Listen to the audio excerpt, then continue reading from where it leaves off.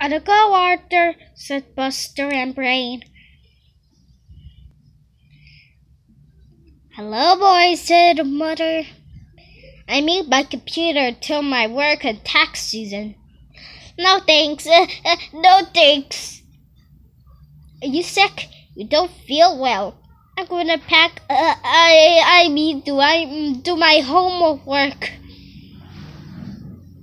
"If I find it."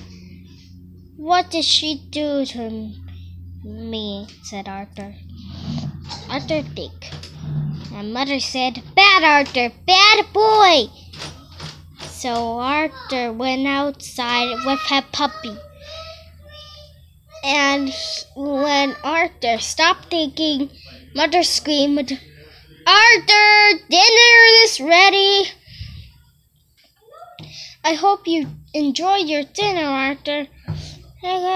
All this and you won't starve." "Oh, I had to work on the computer." "Don't you want nothing to eat?" said Arthur. "No, thanks, I had to work." "Why don't you want to play catch?" "I love to, but I had to work." "Mom!" "Well, last time we rode bikes together," said Arthur. "Arthur," said Mother, "after tax season, I promise." "Mom!" said Arthur. "Please, I had to work."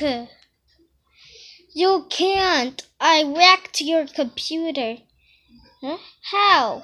"Oh, then plan. But you only want to see it, and you were gone, and it was just going to be in a second, and I'm sorry. I don't want to live in the street, Mom. Please." "Let's see what's wrong." And Mother pressed the button. "This happens all the time," said Mother. "Did you try? I open it. I don't mean fixing on with the rack one."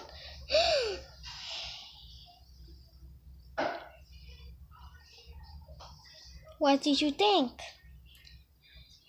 "You're not going to starve." "I wouldn't," said Mother. "I thought you would be mad," said Arthur. "I'm not mad," said Mother. "I'm disappointed. I'm forbidding you for playing the computer for a week." It's fair?" "Yes," said Arthur. "How do you play this game?" said Mother. "Good night, Dad." "Good night, Arthur."